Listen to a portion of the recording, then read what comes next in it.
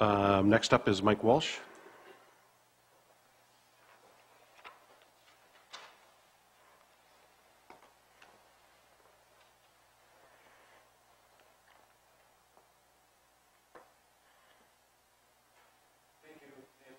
I just need you to turn the mic. Yep, thanks. Thanks, Mayor Patterson, Deputy Mayor MacDonald, and councillors. Thanks for the opportunity to address the administration report on South East Leamington. I am a permanent resident of South East Leamington at 220 East Beach Road. The residents and farmers of South East Leamington joined together to form EMRA, the East Mercia Ratepayers Association, in about 2005.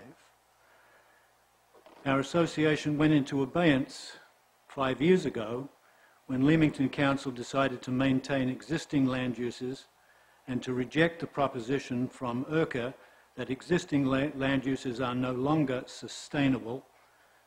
So it is with surprise and dismay that we are facing the same questions again that we thought had been put to rest in 2010. Questions that had taken years of deliberation, hundreds of thousands of dollars of research costs, and much sweat and tears of the ratepayers and councillors and Dave Van Kesteren and Point Pelee National Park representatives and ERCA representatives, and the many meetings of the South East Leamington Ratepayers Association, which was formed by council at the time.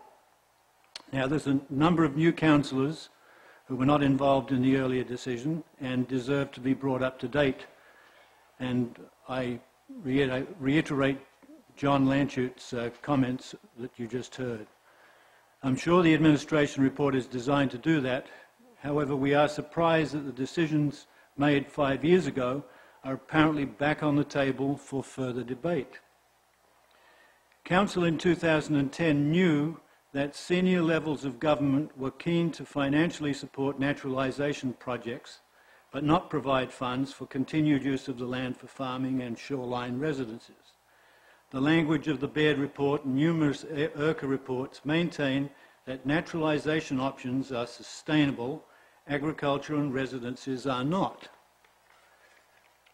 Let me suggest to you that on the evidence currently before us, the farming areas and the shoreline residences have not changed since 2010. They have been maintained. They've been sustained, if you like. My property, which I have owned since 1979, we put in a permanent home there in 2001, has been protected from wave attack by the armour stone wall installed in 1973. There hasn't been an inch of lost shoreline wherever the armour stone wall is in place. And it basically guarantees that you may get some splash over, you may even get some sand over, but you don't get your property washed away. We wouldn't have built in 2001 knowing the lake as far back as the early 1970s without that protection being there in place. The same cannot be said for the natural areas of Hillman Marsh and Point Pelee National Park. In both of these locations, the shoreline has been seriously eroded. This is partly because the natural protective mechanism of sand deposition has been destroyed. Firstly, by sand mining of billions of tons of offshore sand in the 1950s and 1960s. Cleveland was built by the sand dragged out of Lake Erie. And secondly, by the interruption of natural sand flows by the construction of Wheatley Harbour and Leamington Harbour. With natural protection gone and no protective actions taken, the storm waves have wreaked havoc on Hillman Barrier Beach and the east side of Point Pelee National Park. And the lack of protective action in both those cases has increased the risk of damage to shoreline property owners at Hillman and has damaged the Marintet Dike where it's adjacent to the Point Pelee National Park. Now, ERCA and the Baird report agree that major capital works in excess of $100 million are required to establish the natural area in place of the existing uses. Now that's 3 times the value that the existing uses require to stay in effect, on the basis that the only sustainable use is the natural area and the federal and provincial governments will only support a sustainable future. At current rates of erosion, there will be little left to sustain in the natural areas that currently exist by the time they get around to doing something. The capital bill for maintaining current land uses in Rob Sharon's report approximates 35 million plus. As long as the shoreline protection is maintained and capital works are done, there is no reason to believe that farming and shoreline residents can't be sustained for the long term. Ask the Dutch, who work on their farms all below the level of the North Sea, not just freshwater Lake Erie. With regard to the options presented in the report, well, really, I don't think I should be addressing them because I'm hoping that Council won't be addressing them at this time either. We had lengthy debates. What we really need is, and I would remind Council that at the time in 2010 when they took the decision, they didn't go with the administration's report, which basically said go with the naturalisation of the area because the big governments are going to come up with the bucks to pay for it, whereas they won't come up with the bucks to pay for it if it's farmers and residences. And what we need is for administration to accept the decision that was taken by Council in 2010 and go out there and spruik for farming and residents and the maintenance of those 2 land uses in the area, and go to the senior governments and maintain that, in fact, these land uses, if we want them to be, can be sustained forever. The woman in 1973, it has held back Lake Erie for all the time until now, more than 40 years, well beyond its design life. It's the maintenance of that and getting the natural areas to do their job of maintaining their land that should be the primary focuses of the Council and the administration. Thank you very much for your time. Thank you very much. Are there any questions from Council? None? Okay. Thank you very much. And last delegation is Tom Dec.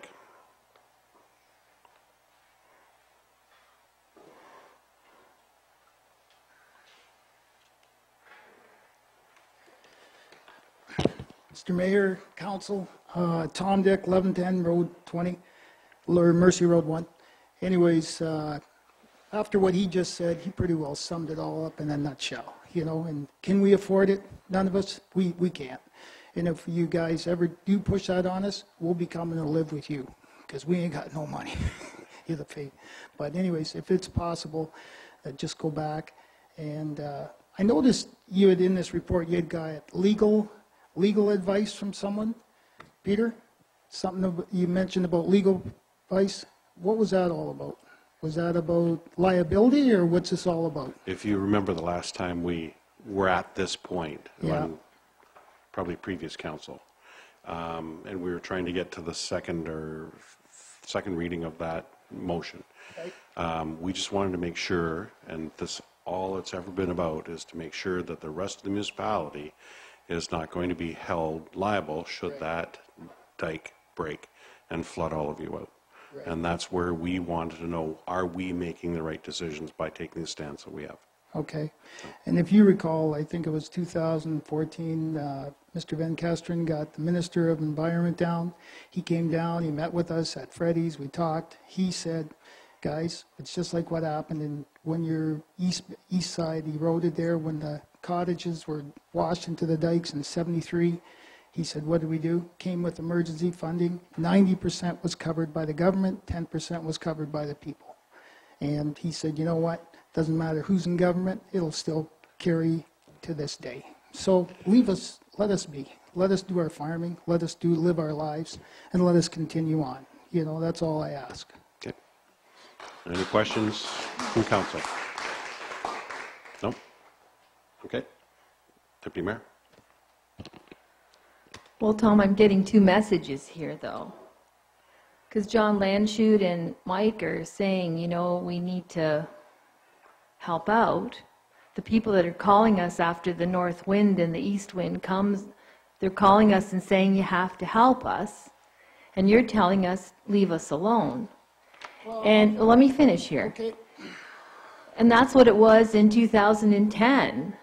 The majority said, leave us alone. And that's what we did. Right. But now when the weather starts, we're getting the phone calls. And when we drive down there after the waters come over on those unprotected properties, we had the road closed for how many days? Where exactly unprotected? Well, now I'm talking by Wheatley. Well, this is all of Okay, but southeast. that's not our area, correct? That's like Cottery Park, and the problem Right. is, you know what? And like they said, like John said about IRCA, you know, taking care of their area, that is a vital thing. You know, I mean, here they're supposed to be conservationists, and what are they doing? They're letting the whole shoreline go, and they're going to let the marsh go eventually. But those are the two key players, IRCA and the Point, and neither of which we have any control over. We've sat and we've talked to Richard Wyma, we've talked to people from the Point. They're not willing to do that. So the municipality, to my way of thinking, is between a rock and a hard place. Yes, those are the places that should be fortified. Are they going to do it? No way. Too much money. So then how do we keep throwing... And that's with us, too much money too. Well, and totally, that's why we wanted that study. We wanted to know exactly what kind of dollars we were talking about, if it was even possibly feasible. We know it's not feasible. I think we're going to have to make some long and short-term plans so that John Landshut and his heirs don't keep coming back for the next 50 years. We're going to have to map out a plan. I don't think we have any choice anymore.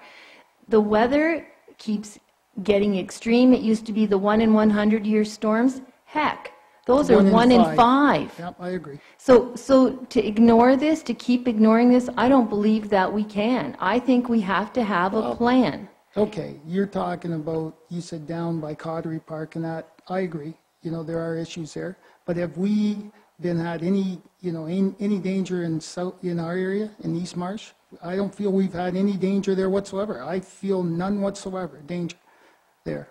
And I feel, you know, like, you know, the dikes along a lot of my land, and I feel it's all sustainable there. I'm not worried about that dike. Time I am going to worry is probably if IRCA doesn't take care of their shoreline. Then we're going to have issues, you know. Well, if I may, Mr. Mayor, I think you better consider that that's exactly what's going to happen. And yet I'm also looking at those properties that aren't protected, the ones that don't have houses on them. I drove down there a couple times and saw where the sand and everything's washed up over the road. Look down at the Hillman Beach, the former beach, if you will. Right, yeah. And there's nothing left. But there's nothing left, and there's few homeowners that did not put rock across their property by Mr. Clifford's there. And there is an issue there, but that's his issue on his property. It was his, you know, his uncle's prerogative. He didn't want it. So my thing is just, can you not go after IRCA? I mean, if they're going to destroy our dike, is IRCA not responsible? It's their marsh. What is their job? What's IRCA?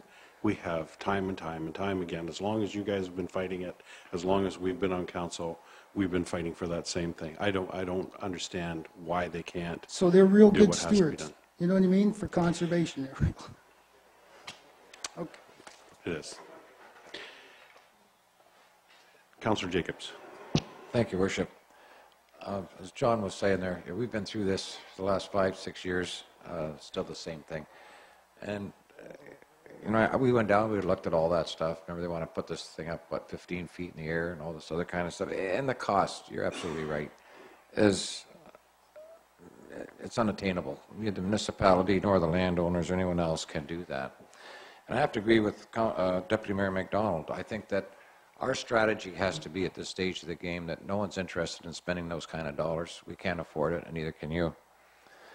But I think we need to look at the maintenance of this, what we have, look after what we have, maintain it, and as Councillor MacDonald is saying, or I'm sorry, Deputy Mayor MacDonald is saying, look what we're going to do in the future, years down the road. So I think our option at this current stage of the game is strictly a maintenance program. Take care of what we have in place. And I think that is what you're looking for as well, that we do not need to spend millions and millions of dollars that no one can afford. So my recommendation at this stage of the game would be that we direct our administration to whatever way we can to look after the maintenance of those particular roads in areas that are in danger, and look at a long-range exit strategy on it. Okay, but you're not putting a motion on the floor right at the moment, because we have... No, I'm not looking at a motion currently. It's Okay. just a recommendation that I'm making. Okay. The fellow councillors, I'm sure, are going to make some comments as well. But, you know, we've been at this the last 5 years that I've been sitting here, and this keeps coming up, and nobody can afford it. And we're not going to get funding. And as far as IRCA goes, well, that's a whole other animal. So, yeah.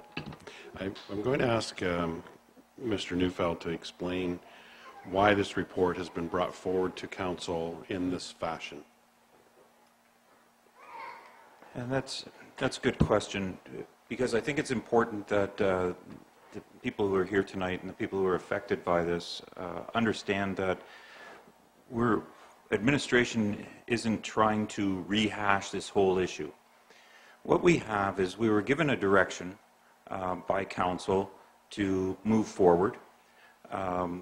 We moved forward to the Court of Revision.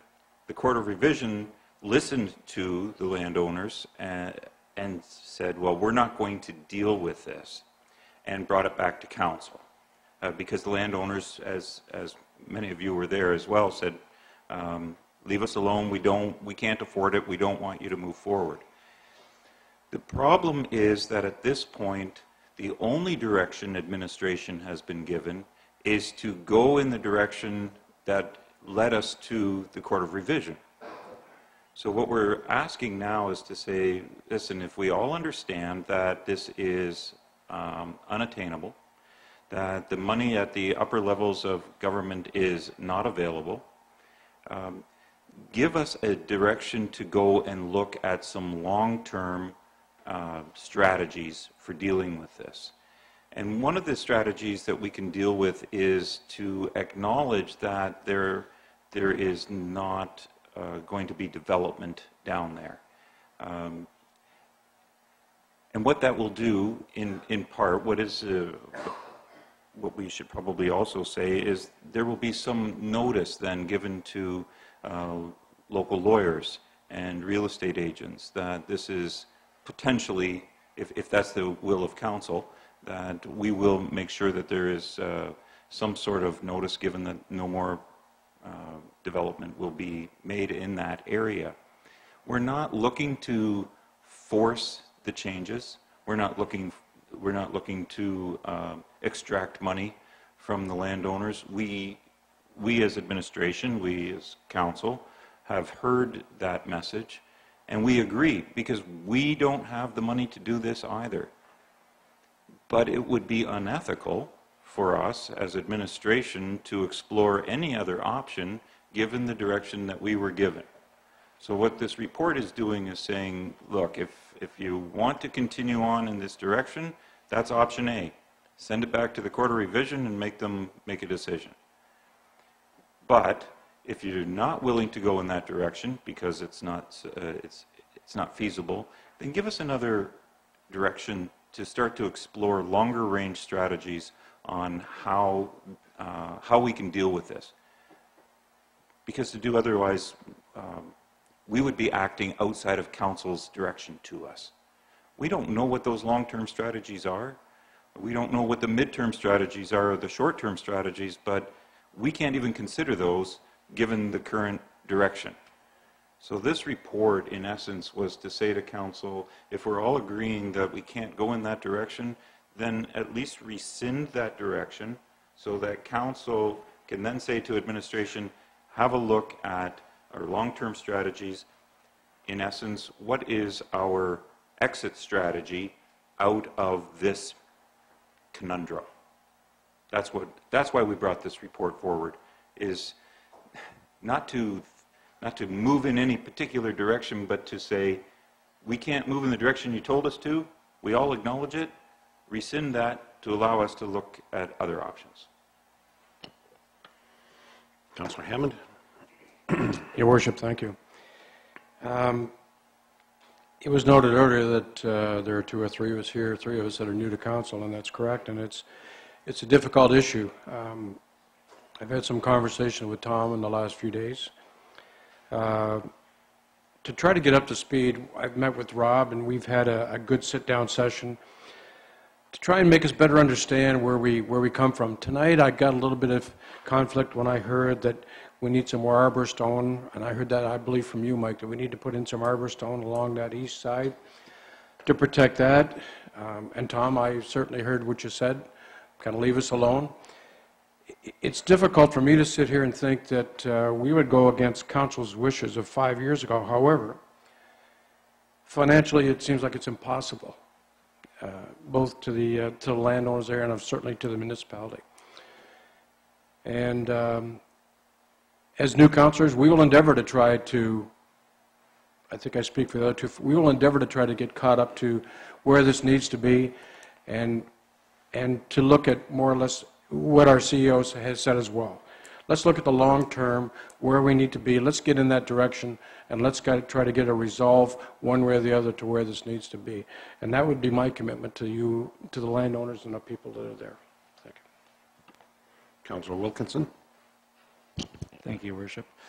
To go back to what Peter was just saying a minute ago, we had 3 options presented to us tonight that you're looking for direction on. Now, let's say option B was one of them. Could Mr. Jacobs' suggestion he just had a moment ago, that could fall within option B as well? We're going to be looking at all sorts of different scenarios, short-term, long-term, and Mr. Jacobs could very well be one of them, correct? Yes. Mr. Hammond put it well for everybody out there. I think I've been reading this thing nonstop. It's the biggest one that I concentrated on here since I got my agenda on Thursday. I'm trying to answer the first, Mr. Is it Longshoot? Landshoot. Yep. I'm trying to get to where you're asking, trying to figure out, is this thing sustainable or unsustainable, is what I think this is what administration's wanting us to come up with the answer for. And I don't want to duck that our responsibility there. Mr. Hammond said it well, though. We are new guys here, and we just got a report on Thursday night, and we're kind of trying to get caught up on matters going all the way back to 2007. That's a lot for us to digest here in a short amount of time. I'm going to leave it there. I want to hear the rest of council, what their opinion is, but that's where I'm trying to get to, is making a judgment on whether this is sustainable or unsustainable. I kind of disagree with one thing you did say there, Mr. Landshoot, that nothing has changed since 2004. I think the storms are getting worse, and I think the storms are only going to continue to get worse that batter our shorelines. In my short 1 year on council here, I've seen evidence of that a few times where I didn't realize it was like that before I got onto council. That's one thing where I would disagree with you there. I might comment some more here after I hear a few more councillors speak. Any other speakers? None? I guess to those of you from Southeast Leamington, I really haven't changed my position. I think I've been standing on your side all along, keeping all of you down there the way you are. The realities are coming to the forefront, though, and the costs that are involved here. So I don't know what else to do. We can't leave you alone. I think that's just irresponsible. Even if we said, yeah, let's take a look at the options down there, I'm not sure I'd change my position anyway. We have to figure out something. And even if we just look at the options and still come back to council and we say, yeah, no, that's not going to work. There are property owners down there that are being taxed as if their properties can be built on, and they cannot. If that's one change we made, then we've helped some people down there. I don't have the answers, so. Mr. Neufeld? I think it is interesting, though, and the different views of the same people who are living down there. Mr. Dec has talked about the barrier beach, and if that's fortified, then you won't have to worry about the wave action against the the dike on Road 1. I understand that. But that's not the same issue that the other two are talking about. One's talking about Armorstone, one's talking about getting the upper levels of government to bring money down here to fix the dikes and the dike systems. What I'm getting at is that this is a very complex situation, and even the people who live in southeast Leamington aren't really focused on exactly the same issue when it comes to maintaining or fixing or putting money towards it. And I think all I'm trying to do is reiterate, that's why administration is saying we have to take a step back, review what is our exit strategy for the conundrum that is faced by everybody down there. Deputy Mayor. Thank you, Mr. Mayor. Excuse me. I think at first, well, 10 years ago, there was a bit of a gun to our heads, wasn't there, to get that Memorial Park developed down there.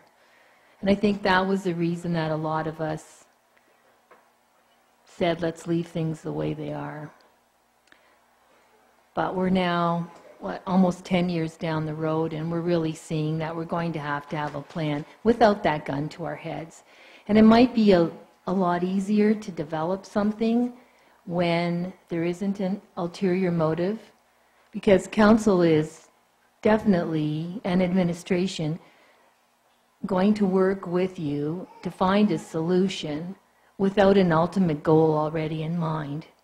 So if we can sit at the table and again talk about the different options, listen to the people, we should be able to come up with a plan. I was one of the ones that said leave things the way they are, but I really don't think that we can do that going into the future, John. I don't think we can, and we don't want you coming back in 10 years saying. If you come up to the microphone, I'll let you, just for one.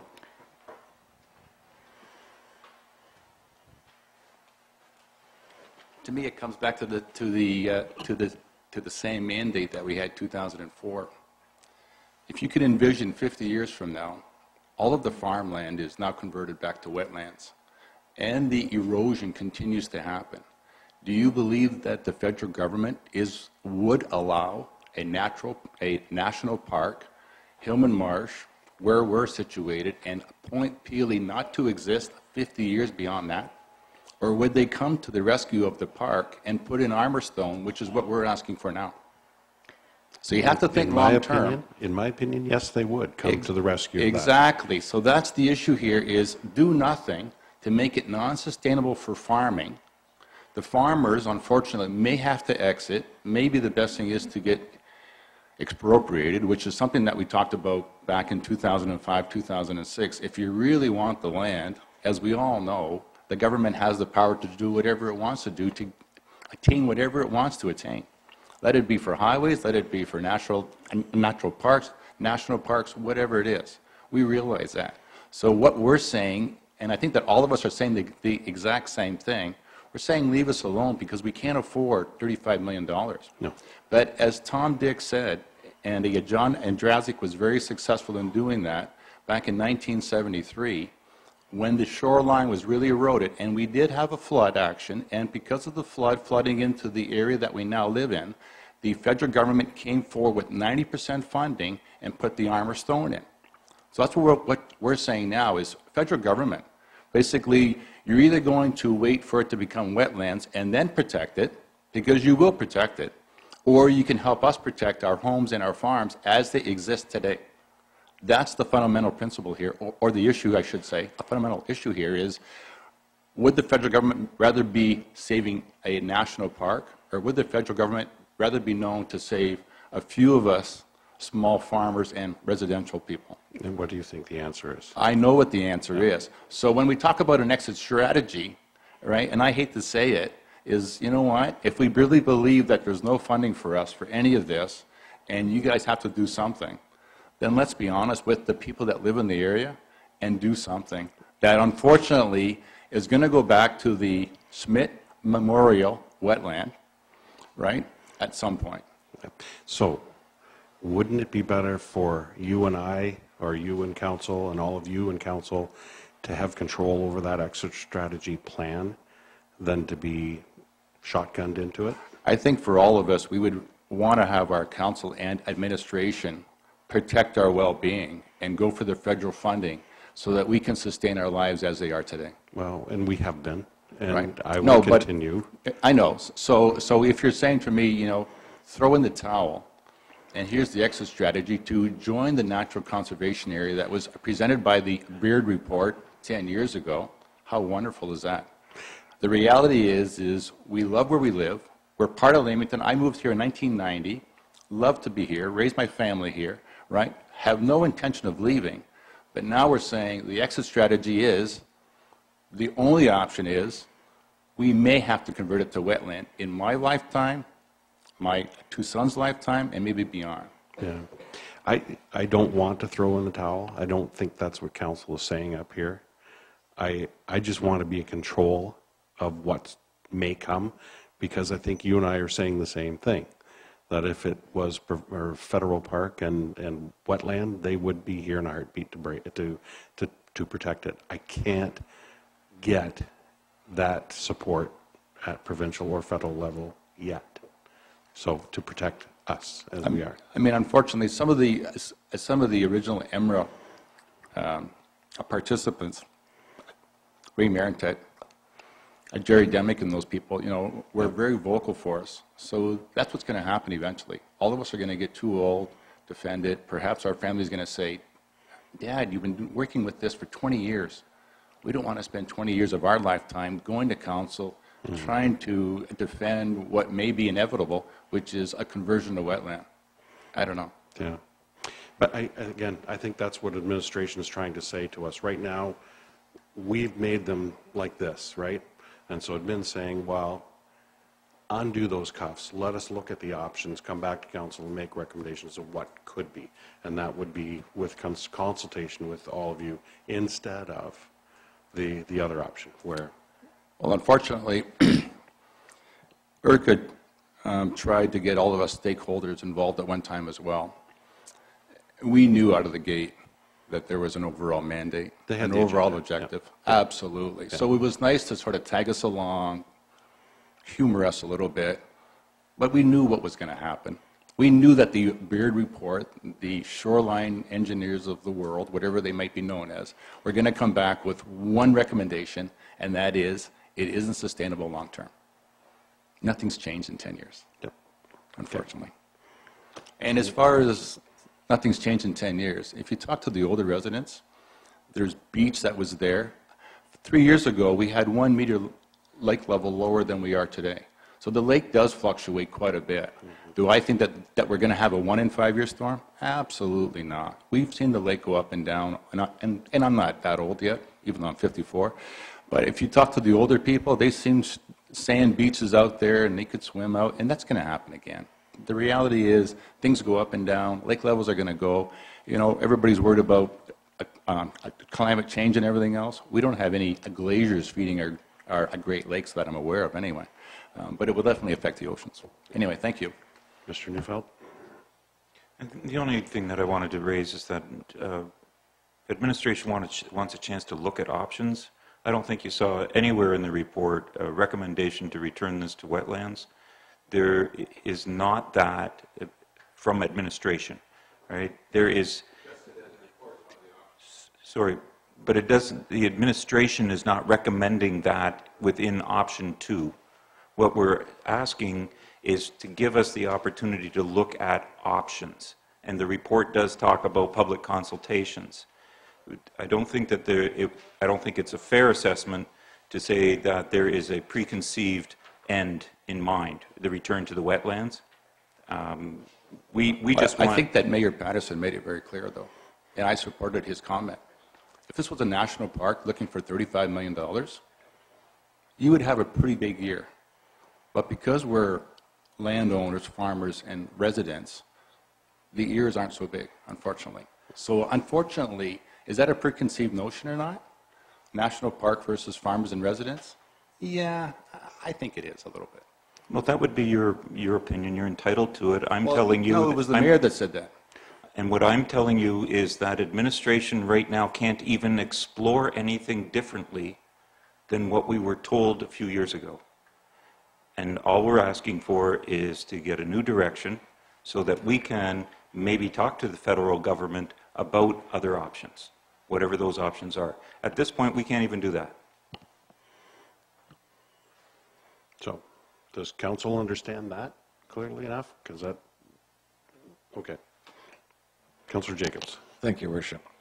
And listening to all this, no matter what we do, there's going to be a cost associated with this, whether we're going to run a maintenance programs or whatever. And I think that, as our CAO is saying, that maybe at this stage of the game, we should maybe have them come back to us to say, what is the best plan to move forward with here? Like a maintenance program?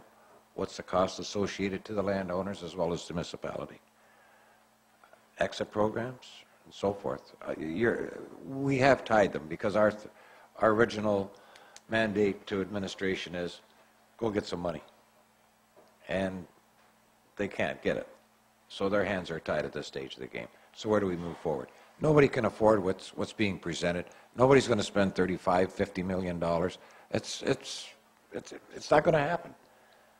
So I think what we need to do at this stage of the game is say, what's it going to cost to maintain this? What's it going to be to the landowners for our drainage schemes and so forth that has to take place in that particular area? Come back to council with that and say, this is what the costs are. Is it acceptable to the landowners? Is it acceptable to us as well? And that's where I think we should go with this. I think we have to give some direction here somewhere.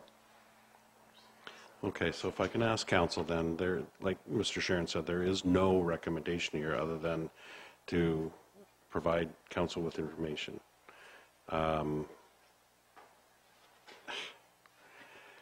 As much as I'm still stuck on my original stand on this property, I know we have to look around if we're going to get anywhere. So option 2 seems to make the most sense to me at this point in time.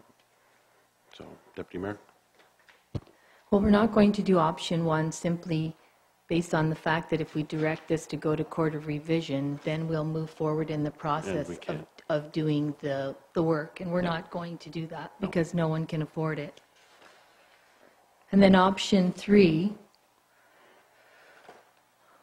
you're just receiving it and not going to do anything. Is that correct? Is that how would you translate that? Until we get upper levels of government. But really, option 2 is not a threat. It's not a threat to the landowners. It's taking off the table the... Option 1. Yes, the ability or the proposal to fix the dike and assess the amounts due to the property owners, correct? And it's just saying that we'll rescind all that, get it off the table, and then we'll look towards working together to find short and long-term strategies. So it's not taking anything away. It's saying we're going to work together without outside sources. Does it at all? Because I made a note. Option 2 does not say anything about bringing in upper levels of government at any point in time. Is that something that we would do? Does that need to be in there? In option number 2? In option number 2. I would think that's going to be paramount. Absolutely. But it's not in there. Well, again, option number 2 in my mind, if I'm just reading between the lines, is just saying, let us find ways to make something good happen down there. And if it means finally being able to convince the feds and the province to step forward and protect our farmers, then let's, I mean, I've been knocking my head against the wall trying to do that, but, you know, I'm not quitting. And this gives admin the chance to do the same thing. Option 2 gives administration time to do the same thing. That's why I'm leaning towards that. To me, that gives us a few more options. I'll make the motion then that we go with option 2. We'll see where it goes. Supported by Councillor Jacobs. So, Mr. Land, I'm sorry, Walsh. One quick rebuttal or comment. Thanks, Mr. Mayor. I didn't make any comments about option 2 because I was hoping that the whole thing would be taken off the table. But just in reference to option 2, if you remember in concept E from the Baird report, the shoreline owners were kept and the farmers were gone except for the muck farmers. Now in this option 2, there's a suggestion that the shoreline owners be gone and it only be farmers. That's one of the options one of the things in option number 2. So I'm suggesting to you that where you've got shoreline owners, you've got people concerned about the protection of their property, and so they make sure that there's shoreline protection. You take those shoreline owners out, and you'll have the situation that you've got right at Hillman Marsh, where there's a property that nobody can build on, so they don't care about it, they haven't protected it, and it's 3/4 gone. So the shoreline owners are protection for all of the farms in between. If you take the shoreline owners out, that will be a cost that will fall on the municipality to be looking after the protection of. And I would simply say to that anything that's in this report under option 2, 1, or 3 is merely just, it's not a plan. It's just conjecture that's out there. It's just, these are some of the possibilities we could consider type thing. So, Deputy Mayor? That's what I was going to say, Mike. It just says as an example. So we're still going to talk with you.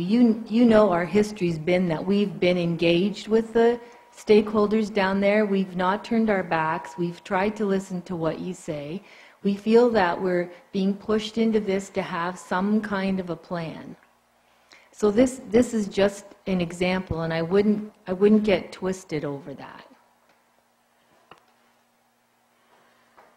All right, no further comments, then I'll call the question on, the motion was to go with option 2. Okay? Any further discussion on that motion? All in favor of that motion? And carried. Thank you very much to the delegations for coming out tonight and everybody else. Okay, and we will work together.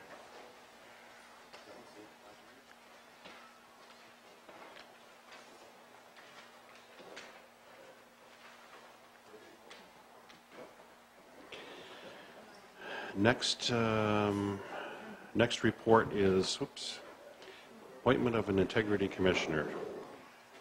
Ms. Orton. Thank you, Your Worship.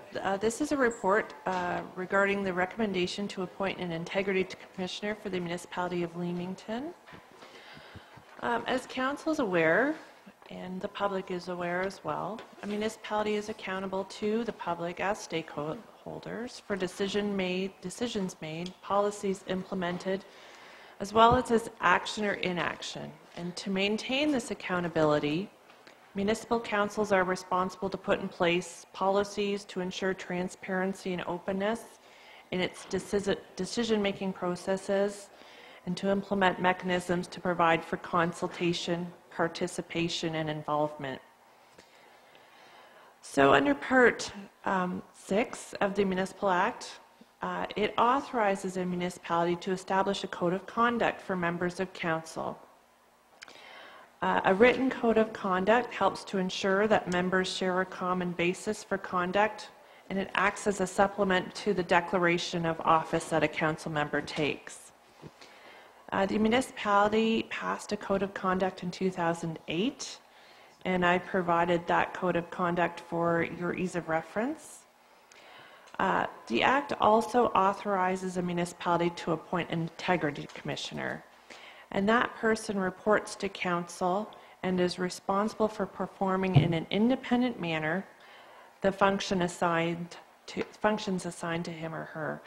And it's in respect to the application of the code of conduct for members of council and the application of any associated rules or procedures governing the ethical behavior of council members.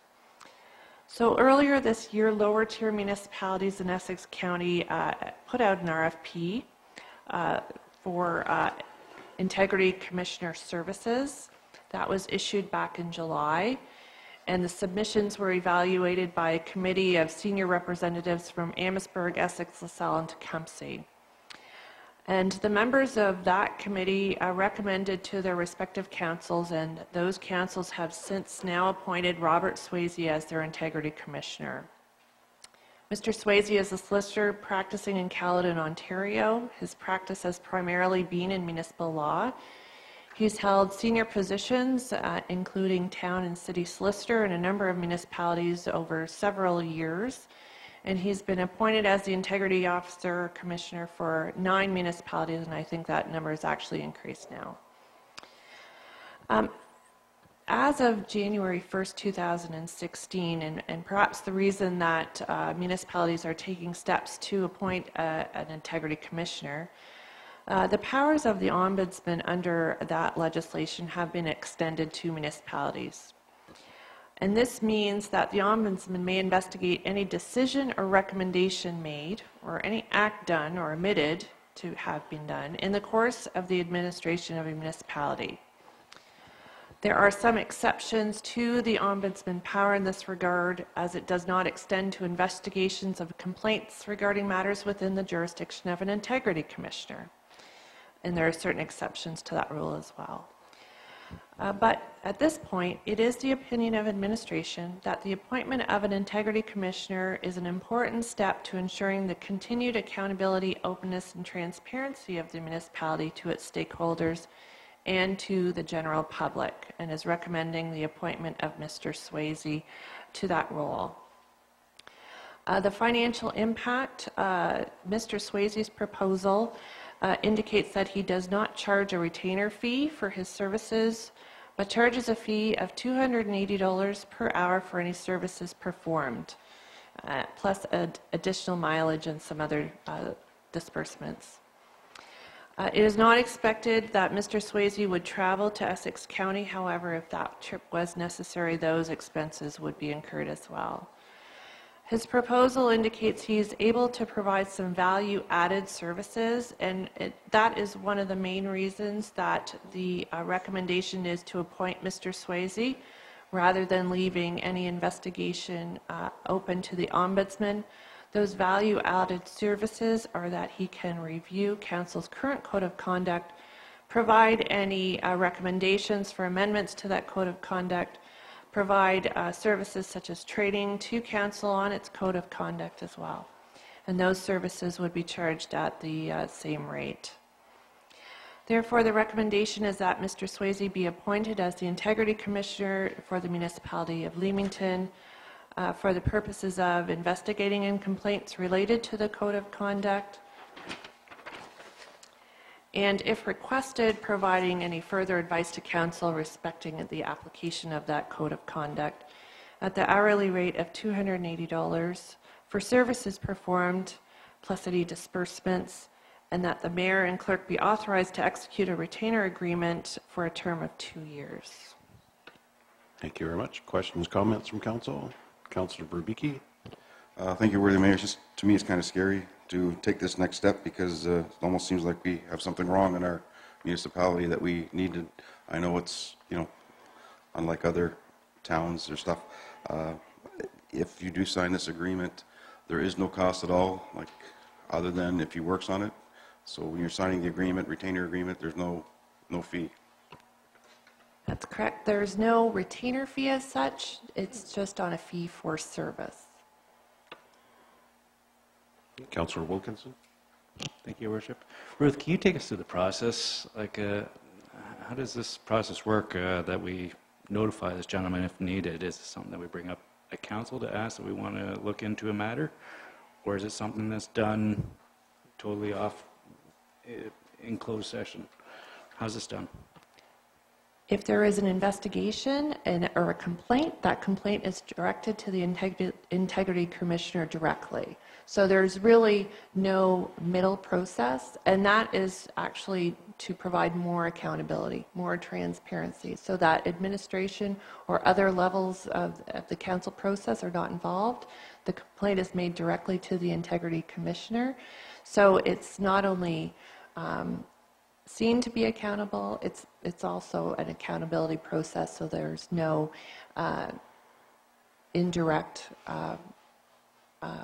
actual delivery of the complaint. Okay, so are we provided with, let's say, an email address or contact information for this gentleman? It doesn't come to you first, then you take us to there, it goes directly to this gentleman. Okay. Yes, and that can actually, what I would recommend is if he is appointed, that the code of conduct is reviewed by Mr. Swayze. He provides any recommendations, and within those recommendations, there may be additional processes that are laid out to specifically address those kinds of issues.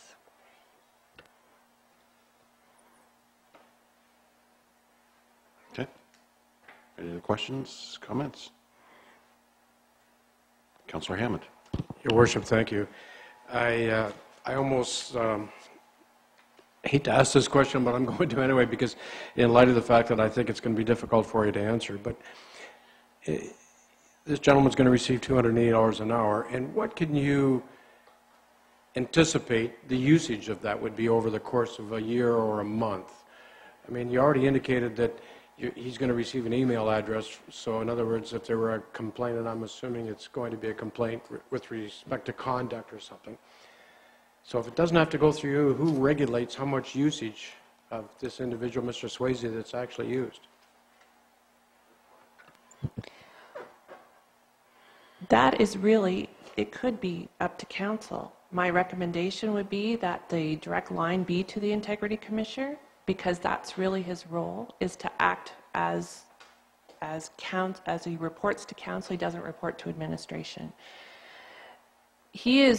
Because he's done this work for so long, he knows if a complaint is a viable complaint right at the beginning. He is obligated to investigate any complaint, but he's also has the ability to determine if a complaint is, like I said, a viable complaint. And for that reason, I can see that it would be a nominal amount that council would be looking at paying for that service, for that fee for service. I believe other municipalities have only budgeted for that nominal amount, and I believe we've had a code of conduct for a number of years, and to my knowledge there's never been a complaint, and yet that process is always open. Anybody can make a complaint based on a council member not following his or her code of conduct. And to my knowledge, that hasn't happened since you've had one in place. So it's really also a public education process too. And administration can be involved in that public education process to advise the public as to what the role of the Integrity Commissioner is and is not. You're right. It's an impossible question to answer because you never know. I think in the history of Leamington, we've had one complaint filed, and that was in our previous term, and that went to the ombudsman. And the ombudsman, much like Mr. Swayze, is very knowledgeable, or was in this instance, and he said this is not a legitimate complaint, and it was just done. Anyway, I'll go to the Deputy Mayor. I was just going to say, I think it's a good thing to keep us open and transparent. We have someone at our fingertips that we can call if there's an issue. And yes, we did have that one complaint in all the years that you were on and I've been on. We didn't have any other issues. So again, it's not something that we're flaming the path. This is done by other municipalities, and there's been some homework done. So to me, I have no problem with it. Keeps us open and transparent. So I would move the recommendation. Okay. We have a motion on the floor. Is there support or seconder? Seconded by Councillor Jacobs. Councillor Verbicki.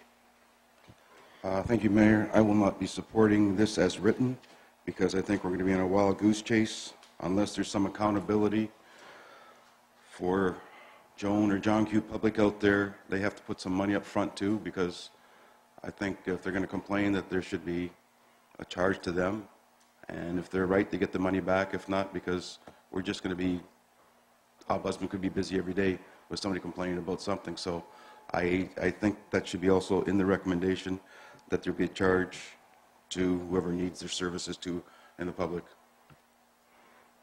Can that be a consideration?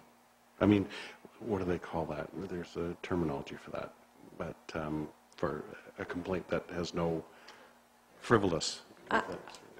I can say that I believe one other local municipality has charged a fee, and I did think about that.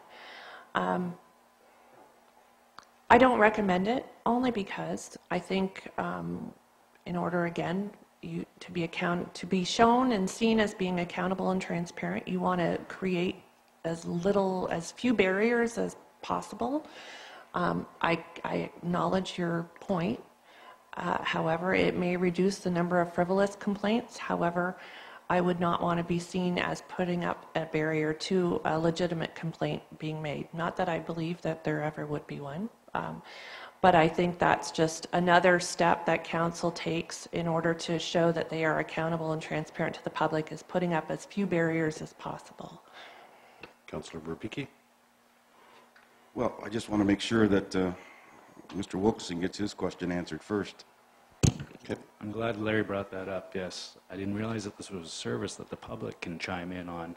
I thought this was a service only for us councillors to use if we feel there's an issue at the council table. Yeah, I'm totally for the way Larry has put it then. Yes, I think there does need to be some sort of a check there against the public if they are going to, if we decide to go with this, there absolutely has to be some sort of bill back to them. Absolutely.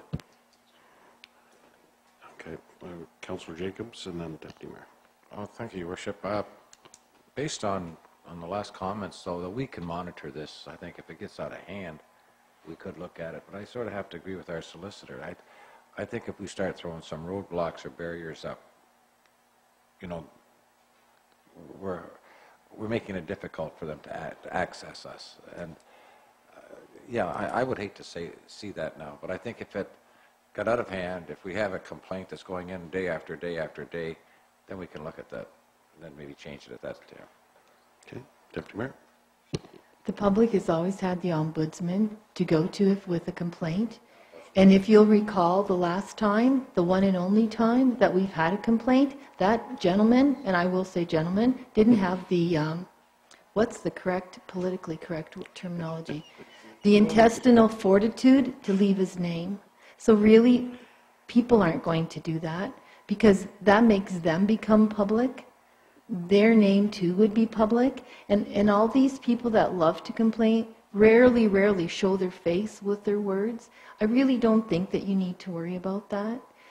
Just given the history that we've had. We've never ever had that. So I don't think you have to be afraid of John Q. Public. And if John Q. Public has an issue, let the Integrity Commissioner deal with it. I really don't think you need to worry about it. And again, to clear this, it really is just in regard to our code of conduct and procedural, or just code of conduct? The Integrity Commissioner, the mandate of the Integrity Commissioner, and based on what the legislation has indicated or given the authority to the Integrity Commissioner, one that's appointed, is just to investigate complaints related to code of conduct and ethical behavior of council members related to that code of conduct. That's the Integrity Commissioner. Now, as of January 1st, 2016, the Ombudsman has these new wide-reaching powers that really relate to any decision or non-decision of council. Those are wide-reaching powers, but the Integrity Commissioner's mandate is limited just to complaints of code of conduct. Now, I think the Ombudsman may be very busy on the other issues, and that's within the jurisdiction of the Ombudsman. And of course, with 444 municipalities and these new wide-reaching powers, that's going to be a very busy office. The Integrity Commissioner that we're recommending council appoint, though, the jurisdiction is very limited just to investigations regarding code of conduct.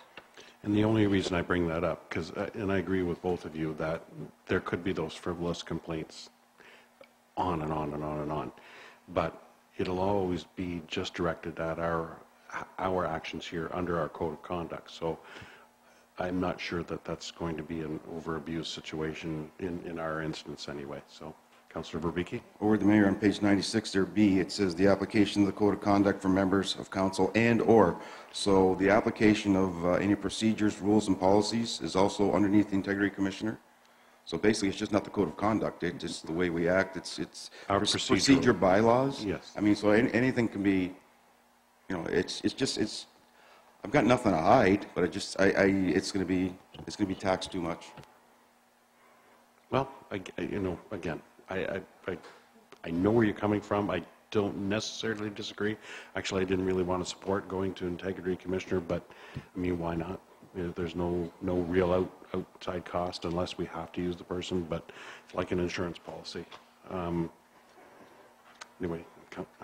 I can just indicate, perhaps council can direct administration to bring a report after 6 months that provides you with an idea of the number of complaints, because we can get that information at any time. And you can determine at that time if it's a fee is warranted after giving a look at the level of busyness of that particular position. Okay. Councillor Wilkinson? You said that's a 6-month option. Was there a 1-year option offered? Okay. I'd be more inclined to go along with I don't think we get a good window at 6 months. I'd be willing to go along with this, check it out after 12 months. I think so. Give it a ride. Bring it back and see how it went. Okay. I can go with that. All right, so we do have a motion on the floor. Yes? Did we get a mover and seconder on that? We did. Right, okay. Questions? Do we need an amendment to it then if we're going to add a timeline? No? Just a direction to admit. Councillor Berbiki? Just for the heck of it, worthy mayor, I'd like a recorded vote. Okay. Ms. Horton?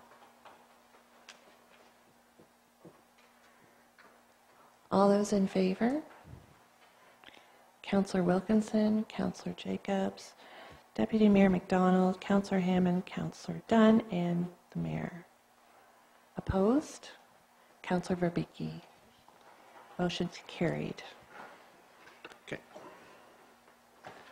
Moving on then, for matters for approval, we have the minutes from the Leamington Accessibility Advisory Meeting held November 4th.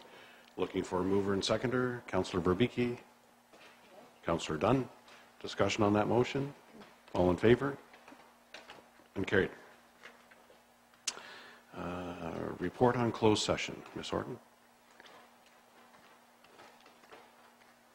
Yes, the council met in closed session commencing at 5:35 to consider matters pursuant to subsection 239(2) C, D, and F of the Municipal Act regarding correspondence from Curry Law Professional Corporation regarding a potential purchase of lands, and a verbal report from the Chief Administrative Officer regarding current labor negotiations.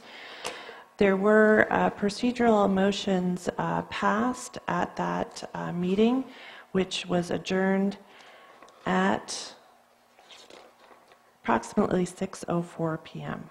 That's a report of closed session. Thank you. Consideration of bylaws. There are a number of bylaws for consideration. I'm going to read the first one, which is only for a third and final reading, and that is bylaw 369-14, being a bylaw to provide for the abandonment of the Dec pumping station in Part Lot 9, Broken Front concession in the municipality of Leamington in the county of Essex, and that is for a third and final reading. So I'd ask for a motion on that particular bylaw first. Councillor Verbicki moves, support by Councillor Hammond. Okay, then I'm going to read two bylaws for first, second, and third reading, and that's bylaw 51815, being a bylaw to amend the comprehensive zoning bylaw 89009 for the municipality of Leamington, which pertains to the subject land zoning bylaw holding symbol number 124, Phase 2 Destiny Estates Plan of Subdivision. Bylaw 524-15 being a bylaw to provide for a tariff of fees to be charged in 2016 by the municipality of Leamington. Again, those are for first, second, and third reading. Looking for a mover. Councillor Wilkinson, Councillor Dunn. Next bylaw is 52515, being a bylaw for the construction of a bridge over the Lundy Drain in Part Lot 12, Concession 9 in the Municipality of Leamington, the County of Essex. That's for a first and second reading only. A motion for that, please. Councillor Dunn moves, Councillor Verbicki seconds. And the last, oh, I'm sorry. That's okay. Okay. He's getting ready to vote. Okay, and bylaw 526-15, being a bylaw to confirm the proceedings of the Council of the Municipality of Leamington at its meeting held December 7th, 2015. Moved by the anxious Councillor Hammond and supported by Deputy Mayor. Discussion on those motions? All in favor? And carried. Thank you. Notice of motion. All right, so now this is the real time when this comes forward, correct? So the presenter may discuss why the presentation is being made. So, Thank you, Mr. Mayor. Excuse me. This is regarding the request for peer review of the traffic engineer's report on Seacliff Drive and Bevel Line. The reason that I wanted to have a peer review of the engineer's report goes back to the original request to have the stop sign removed quite some time ago. And at that time, I believe the majority of council thought that it was a frivolous request, and we denied it. And then we started to get, and I will add, the traffic engineers or traffic study of the time had recommended it as well. But some of us had differences of opinion on other points in that traffic report, so we didn't hold it to probably the level that we could have. But in the meantime, we started getting letters, emails, and phone calls from residents who felt that we needed to have the stop sign removed from the Seacliff Drive and Bevel Line intersection. And a number of those people have had doings with council that made us hold them in a higher estimation. They weren't frivolous, in other words. And so I asked if we could do something about looking at that again, whether it involved, excuse me, another study or what would the next move be. And I was told by administration that a peer review of the original report would be the most economical rather than doing it again. A number of us were concerned that because we went against the traffic engineer's report, we might be liable for lawsuits, or I guess lawsuits, if there happened to be an accident with property damage or personal injury. So that's why I'm looking to have a request, or that's why I'm requesting a peer review of the engineer's report. Maybe a peer review will give us another option. Maybe it'll say that we're fine with the stop sign there. I would just like to have another opinion. I guess that's basically what it is. It's like going for a second opinion to the doctor. So that's it. Okay, so this has already been moved and seconded, so we're just open for discussion on the motion. Everybody. Councillor Verbicki. Worthy Mayor, thanks. I know it's kind of early to bring this up, but I guess we are going to be spending money, and there is no projected cost of this yet from legal or anything. So I mean, I guess once we say yay or nay to this, well, if we say yay, then we're tied to possibly $100, $2,000, $5,000. So that's, you know, I would like to know maybe the estimate before, or how we even go about this, but I think if we go this way, then we're going to have to pay it no matter what it is. Okay. Any comment from admin on cost to do a peer review? Wild guess? Less than? What would the study have been in the first place? I don't. Mayor Patterson, this was one recommendation that was incorporated into our traffic master plan, essentially our short and long-term traffic plan, to look at this specific issue and the merits around it. A couple $1,000s, a few $1,000s. max. It's a very specific, very simple issue to look at for a traffic engineer, so I don't anticipate it would be a large project. Okay. Councillor Babicki? So we're the mayor for $2,000 and we already know what the result's going to be. Is it, you know, we already know what they're going to say. I don't. Oh, wow. Okay. You want to bet? Well, as the deputy mayor alluded to, there may be other recommendations as to how we can handle it. So, Councillor Wilkinson? Thank you, Your Worship.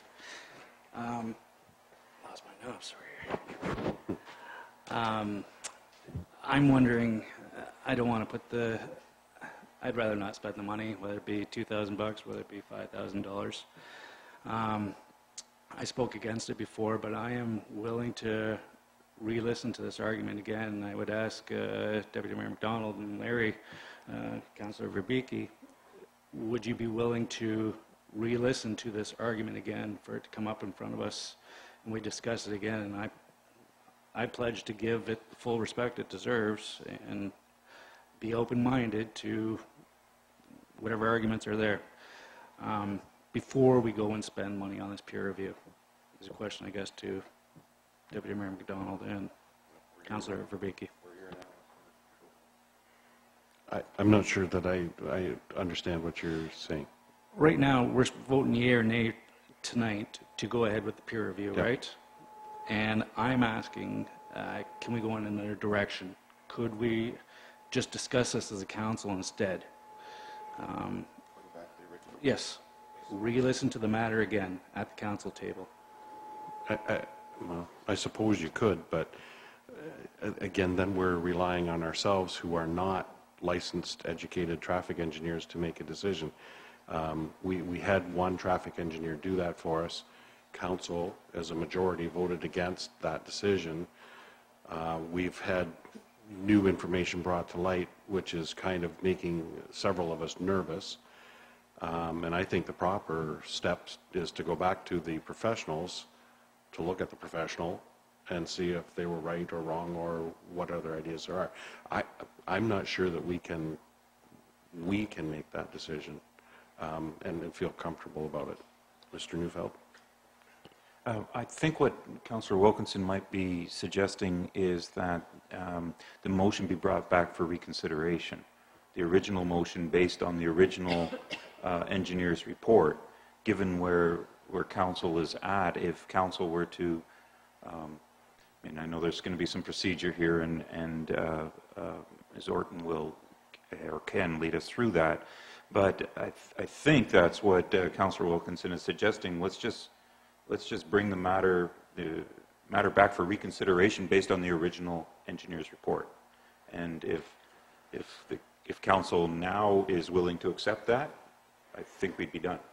And if council says no again, then we're in the same quagmire. That would be true. So, If I may, I think we owe it, though, to the public to go down that road first. Exercise that option. That doesn't cost us nothing. The report has already been done one time. Bring it back. Let's see where it goes. Councillor Jacobs? No, my question's been answered. Okay. Councillor Hammond? Thank you. You know, since we've talked about this issue quite a lot. It's been a year now. But I, along with Councillor Wilkinson, do not want to see this municipality spend any money at all on this review. There are times when I think that you have to sit back and whether it be as a councillor or whatever it is, and realize that maybe either you made the wrong decision or based on the information you had at the time, you made the wrong decision. And I will suggest, too, that I'd like to see it brought forward again, because I don't want to see us have to spend some money on what I believe a report will pretty much back up what the engineer's report did a year ago at this point. So if there's a way of bringing this back to the table again, I'd like to see it done. Okay. Councillor Dunn? Through you, Your Worship.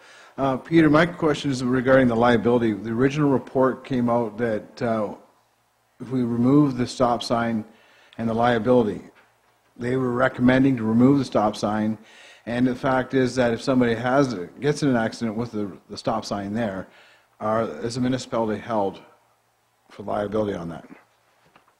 Well, and I'm going to defer that to Ms. Orton because she is the legal counsel. Well, it always depends on the facts. So the risk, though, is increased to the municipality to be found liable. And certainly, if you are acting for someone who is injured at that particular intersection and they're injured because of the confusion with the stop sign, you would certainly look and see how that stop sign came to be and all of the history related to how that stop sign came to be. And you would find the engineer's reports, and that would certainly attribute to the liability or the potential liability of the municipality in that case, where the municipality had in its records a report recommending the removal, and yet council determined that they would not go in that direction. So that's the risk. It's an increased risk to the municipality because that report is there and because council didn't follow that particular recommendation. Okay. Further? Did we, Deputy Mayor McDonald had mentioned that there's a few residents have come forth regarding this issue. Quite a few speaking to this issue? A number that has made a certain level of discomfort arise amongst council members and admin especially. And that the concern that the stop sign is going to create more accidents, and the fact is, along with what the original engineer's report was. Correct. Okay, thank you. Councillor Jacobs? Thank you, Worship. In the event that the current motion on the table is voted down, do we have to go through the whole process to, as Councillor Wilkinson has mentioned, go through the other process, or could that be brought forward tonight? Or do we have to wait another notice? I'll ask for our solicitor's response to that. So we kind of anticipated all of the possible potential issues that might arise tonight. You could do one of two things with the current notice of motion. It can be withdrawn at the if the mover and seconder are agreeable to just simply withdraw the notice of motion or the motion that's currently on the floor, or it can be voted on, and if it's lost, then council can make a motion to reconsider the original motion, which was really to receive the report that was brought by Mr. Pilmer in 2014. So you can make a motion that whoever voted in favor to receive that report can make a motion to reconsider that decision to simply receive the report. And that only need be seconded by someone who was at that particular council meeting. So that could be anyone here except for Councillor Dunn. If that motion is on the floor, it is under our procedure bylaw, it is not to be considered at this evening's meeting unless council votes unanimously to consider it at tonight's meeting. That particular motion is only to reconsider the original motion. So you pass that motion, then the matter is before council. There has to again be a mover and seconder to actually on that motion to, which would be to remove the stop sign. So your first step is really to decide what you're going to do with your notice with the motion that's on the floor tonight. It can be withdrawn or it can be voted upon. That's the first step. It's up to you. It's your motion, Deputy Mayor. Well, Mr. Mayor, I'm sorry, but I'm not going to pull back on that. I feel like for us to have this conversation all over again would be ludicrous. It shows that we can't make up our minds and that we have to revisit issues time and time again, and I don't want to be known for being that. However, I don't find $2,000 to be a frivolous amount to spend for something that might save us the amount of a lawsuit. To me, it may be money well spent to make sure that our decision is either correct, needs some adjusting, or is entirely incorrect. So to me, I'm going to stick with this, and if my fellow councillors don't agree with me, that's well and good. But I will not vote to have this discussion all over again. Been there, done that. I'm not going to revisit it again unless there's a professional opinion. So not only to also comment on the fact that people already know the outcome. Not only are we traffic engineers, we're also soothsayers and psychics. Okay, so Deputy Mayor, you have my support on that. I agree. My thinking, spending $2,000, if it's that much, to get a professional to either back up or dismiss our previous professional's report is the right way to go. I'm going to rest easier knowing that, and that's the purpose of a peer review. So you know where I stand on that. But so we have a motion on the floor, and you've all heard. Either vote for or against, and we can go from there. Myself, I would encourage you to do this peer review. So, if there are no further comments on the motion, then I will call the vote. All those in favor of doing the peer review? Opposed?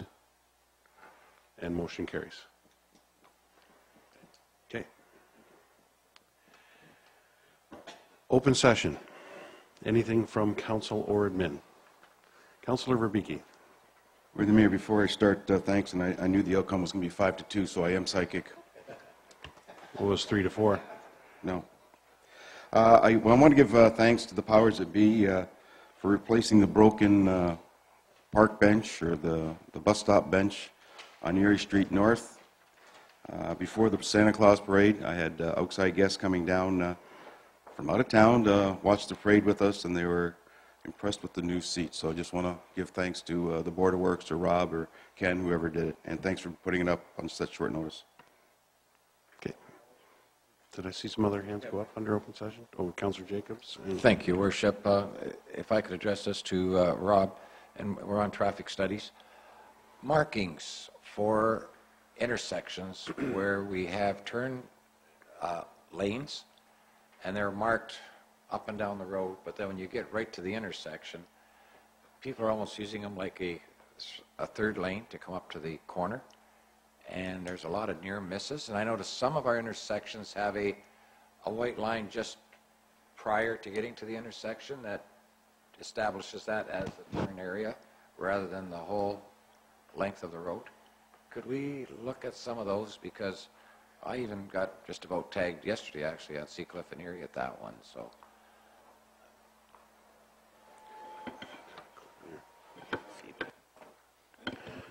Thank you, Mayor Patterson. And yes, certainly perhaps after the meeting, I'll get a better understanding of specifically what you're referring to. I think what you're saying is when there's a third center lane and it's for a turn lane in either direction, but people are grabbing it and flying down. So I'll get an appreciation for what you're talking about, and then I'll chat with the guys in engineering about it. Okay. Councillor Hammond. Your Worship, thank you. A couple of things I think it should be noted. I was going to do it while she was here, and that's thank and congratulate Wendy Parsons and the entire chamber on hosting and putting on the Christmas parade. They did a fantastic job again this year.